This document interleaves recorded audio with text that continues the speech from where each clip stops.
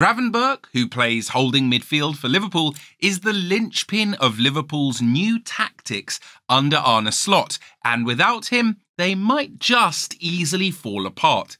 When Liverpool signed Gravenberch, they didn't intend for him to be their new number 6. He didn't show the ability he is showing now, and ultimately didn't live up to expectations for the Reds. So, how did Gravenberch go from flop to being Liverpool's key man? And there may be even more to come from him. Liverpool fans will certainly hope there is more to come from Gravenberch, even though he has begun to thrive in a position where they least expected him to. When Liverpool signed Gravenberch, he was supposed to make up for their inability to sign Jude Bellingham twice. Liverpool first tried to sign Bellingham when he was in Birmingham, but were unable to, as Jude's family chose for him to remain at Birmingham. When Bellingham did move, he went to Dortmund instead. Liverpool were not willing to give up. They tried to sign Bellingham in 2023, but couldn't meet his €103 million valuation. Liverpool wanted to revamp their squad, and splashing that kind of money on a player meant they wouldn't be able to overhaul their squad. So, Bellingham went to Real Madrid, and Liverpool began to look for another player who could play like him. Liverpool wanted a complete midfielder. They wanted a midfielder with that X factor. Like Jude, the midfielder had to be an athlete who is technically secure on the ball and could be both impactful at the attacking and defensive phases of the game. This midfielder had to be versatile, be able to dribble and progress the ball into dangerous areas of the pitch. Their search led them to the out of favour and surplus to requirements Bayern midfielder Ryan Gravenberch, and they signed him for €40 million. Wait. How could an out-of-favour midfielder cost that much? Well, let's do a quick rewind. Gravenberch began his career at Ajax, where he displayed potential as the next Zinedine Zidane, a player who Jude himself has been compared with. At 16 and 130 days old, he debuted for Ajax and became their youngest ever player, beating the record previously held by Clarence Seedorf. Ajax was key to Gravenberch's development, and Erik ten Hag, the recently fired Man United manager who was Ajax's coach at the time, challenged Gravenberch to be a complete midfielder. Subscribe to the channel for our upcoming videos on United's new manager.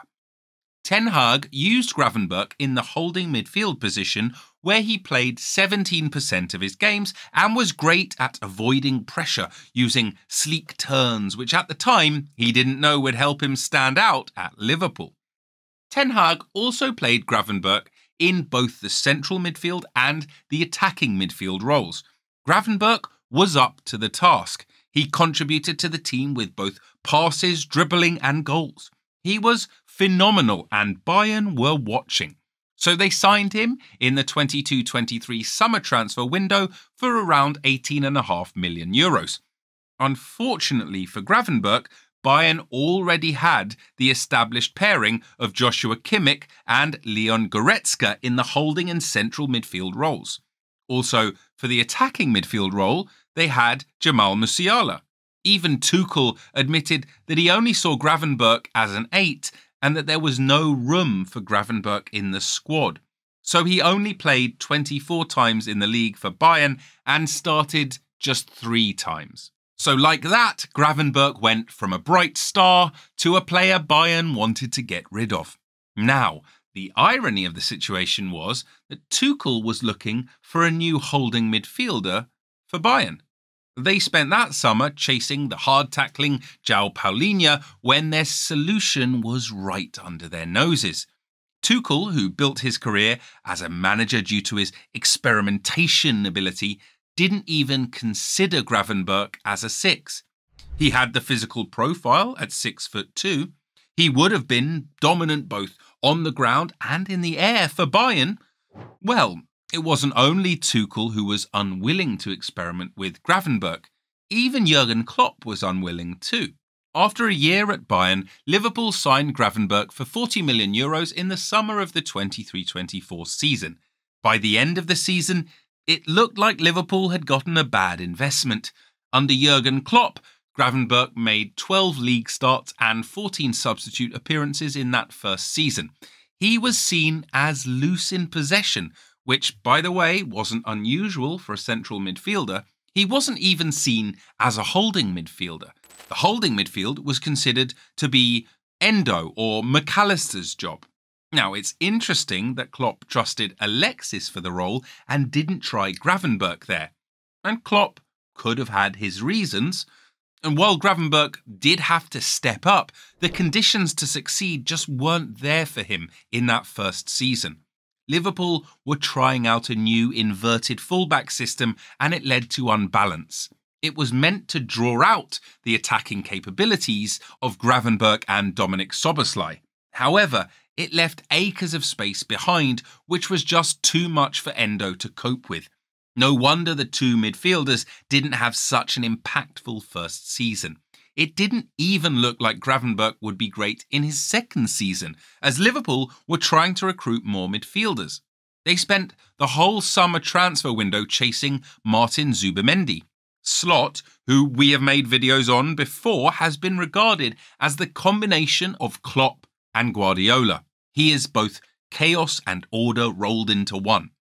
He wanted Liverpool to both cause chaos and have control in their games. And according to him, the best candidate to bring order was Zubimendi. Although Zubimendi isn't particularly athletic or pacey enough to clamp down on attackers, Slot didn't think he needed to be. Slot isn't so insistent on a ball-winning defensive midfielder. And maybe this is why he wasn't a big fan of Stefan Bajcetic, whose style looks a tad more combative. So Liverpool had to loan Bajcetic out. What Slot wanted most from Zubimendi was his ability to receive the ball in tight areas, retain it, and pass it to a more attacking player. Zubimendi made up for his lack of pace by reading a match so well that he arrives at the place where the attackers would be to win the ball from them. In the 23-24 season, Zubimendi was among the 86th percentile of players for interceptions, winning 61% of his aerial duels, 52% of his ground duels, and making 5.8 recoveries per 90 minutes. However, Zubimendi, who seemed open to a move, stayed put, and so Slot had to look inward for a solution. To him, Zubimendi was the only one worth buying. No one else came close except Gravenberch. Now, Slot, who was also a manager in the Dutch league, knew firsthand just how versatile Gravenberch could be. So, during the pre-season, Slot told Gravenberch that while he wanted him to focus on being a box-to-box midfielder, he would try him as a holding midfielder. Now, as a holding midfielder, there was the requirement of the defensive aspect of the game, which Gravenberch would have to learn. Still, Slot was determined to use Ryan there. Why? Well, out of Liverpool's midfielders, Gravenberch was the one who was most comfortable in possession. During pre-season, Slot began to try Gravenberch out as a holding midfielder. He wasn't completely spectacular at first, which was normal considering his confidence wasn't exactly high and he was just trying out a position that he hadn't played in years. But there were some positive signs, and Slot continued to use Gravenberch in that role. With each game he played, Gravenberch's confidence began to rise, and it got to a point that it seemed like he was showing off. Just look at his way of evading pressure, for instance. The way he drops his shoulder and turns away from an opponent when he receives the ball in a tight area is just absolutely magnificent. Gravenberch has done the move so much that it has actually been regarded as his signature move, with fans calling it the Gravenberch turn. That move has made the difference several times for Liverpool so far in the 24-25 season. Slot's system is possession-based. They play from the back to draw out the opponent's press. With his skill, Gravenberch can glide past opponents, allowing Liverpool to have more players in the central areas of the pitch. With that move, Gravenberch turns defence to attack consistently for Liverpool, and that is absolutely scary. The move for sure is risky, but so far Gravenberch hasn't put a foot wrong. He's made Liverpool an unpredictable team with his style, with Slot even praising him for adapting to the situation, and this has just been excellent for the team and the player as an individual. Gravenberch isn't just about transforming defence to attack or just being only good on the ball. Gravenberch is learning the defensive side of his role and is putting up some decent numbers. In the Premier League, he makes around 2 interceptions each game, rarely gets dribbled past, makes around 2 tackles each game, and has 5.6 ball recoveries per game. Gravenberch also has won 60% of his ground duels and has been completely dominant in the air, winning 85% of his aerial duels.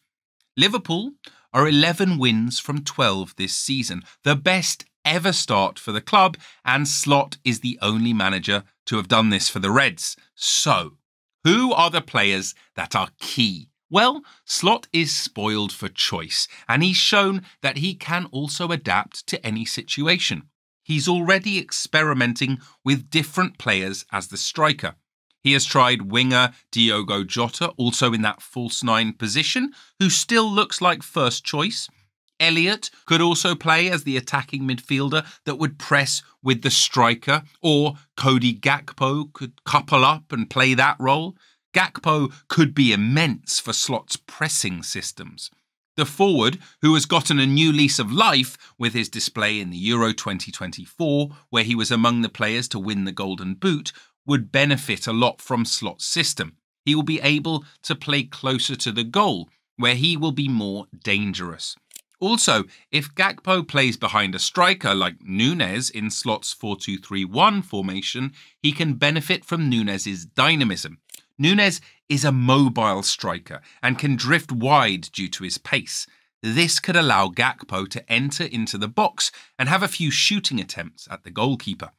Another midfielder that has been cooking recently is Curtis Jones. He was excellent against Chelsea and has been giving great performances all season, so Liverpool's team is stacked for sure. However, the men who have been scoring most of the team's goals are Luis Diaz and, of course, Mo Salah, who is still proving to be one of the best wingers in the world. After just matchday 5 in the 24-25 season, Luis Diaz had successfully laid most of the outside doubts to rest. He has shown that he has grown and that the future is now. Check out our video on him here.